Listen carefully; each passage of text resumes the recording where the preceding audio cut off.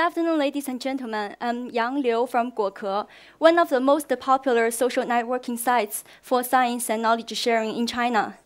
Today, I'm going to share with you some stories that happened in our online MOOCs community. First, I would like to know how many of you knows what MOOC is? Raise your hand. Oh, so many. Who doesn't? MOOC stands for Massive Open Online Course. We're not MOOC providers like Khan Academy and Coursera, edX, but we're building up an online community for those people who learn through MOOCs. They can share their notes, put on their reviews, and discuss about class materials. Okay, I have another question. Who is this guy? Sorry, I put the answer on there. Well, I bet if you show this photo to most of the Chinese students who learn through MOOC, they will give you the right answer because he is so popular. His name is Benson Ye from National Taiwan University.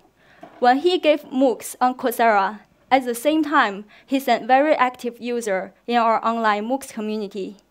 Actually, he has been watching our discussions and getting familiar with our culture for months before he even said anything.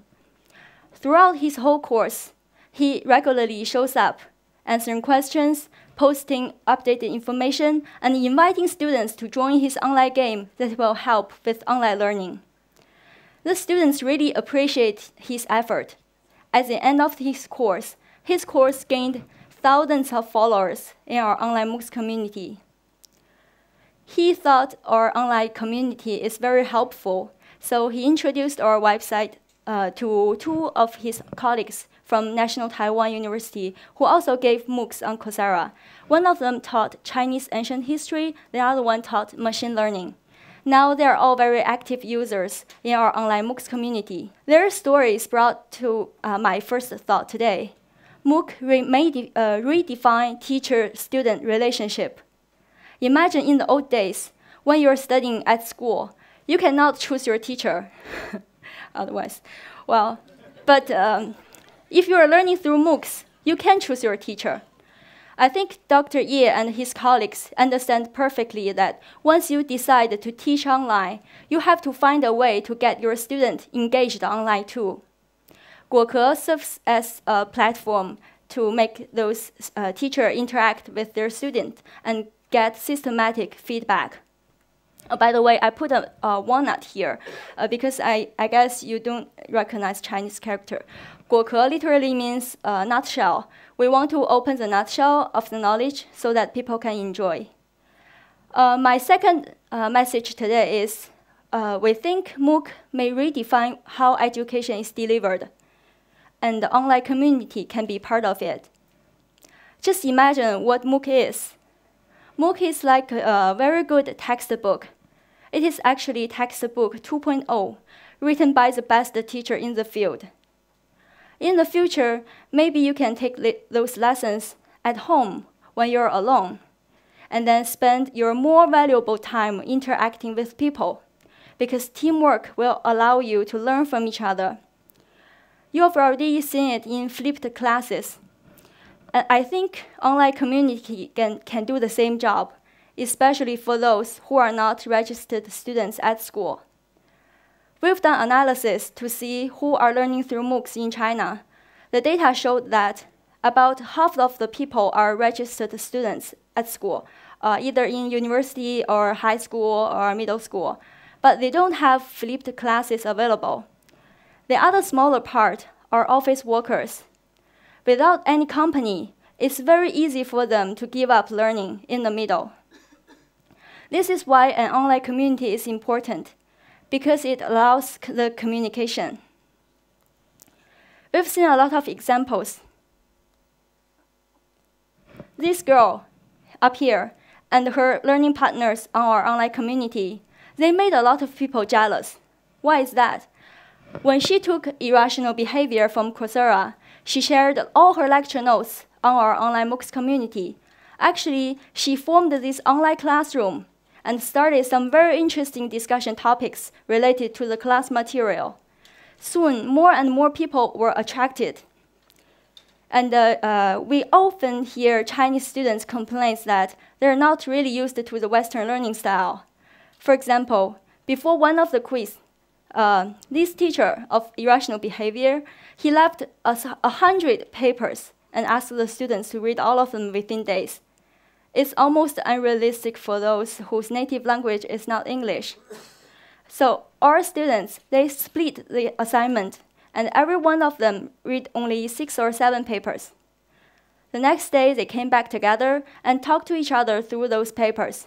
Finally, they all passed the quiz. Well, it's not cheating. At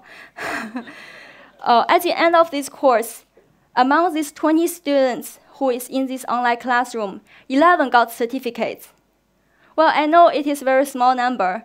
I know that, but if you consider the completion rate, it is really remarkable and unusual for MOOC.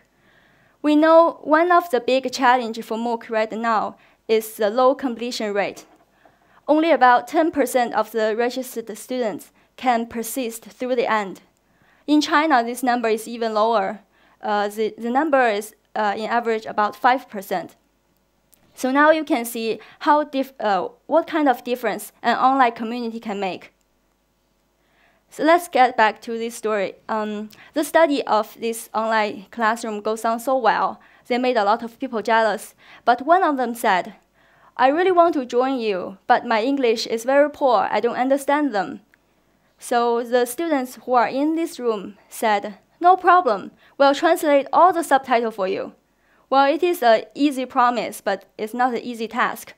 It involves so many people and so many work. So here comes our translators group. They call it Education Without Borders Translator Group. They give this name by themselves. They actually made this figure in the shape of a heart. Well, now this translator group have 150 translators. Last month, we formed official collaboration with Coursera. This collaboration, in turn, encouraged them a lot. I remember once they got all the videos of basic writing, they finished all the translation within only 3 days. Now they've finished translating 24 courses, and the list is still growing. I read this comment online. He said, "I'm a 50-year-old guy who barely know how to use the internet. Now I can follow the course just as you young people." Well, he also said, "I'm so proud of you." Well, I'm proud of them too, and I feel so jealous because in my generation, I didn't experience all that. I regret that I graduated so early. Well, Zheng Wang is a common office worker. He coordinates several online classrooms, and his own story is encouraging too. He earned 40 certificates from top-tier universities within 2 years. Now he's thinking of changing his job and changing his life. Comes the youngest student in our online MOOCs community. She's only 12.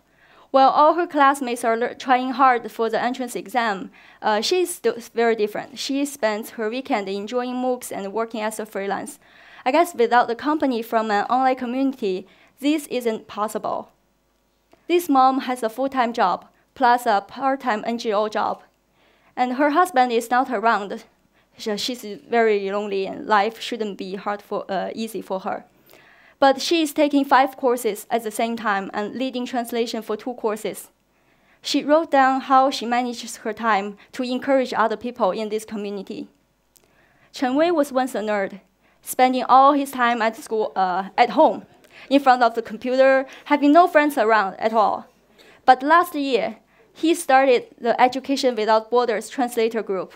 Now he has 150 friends who are all waiting for his arrangement. Well, in the conventional view, I guess, those people are spoiled child, or struggling for life, or even loser. But online community gave them the opportunity to make friends based on the same purpose. Now they're living a new wonderful life. It has been 1.5 years since Guokr launched our online MOOCs community. We made dramatic changes, and now we have more than 50,000 users, and we opened up online classrooms for more than 500 courses. We think a lot of change will happen next year. It's just the beginning. Thank you for your attention.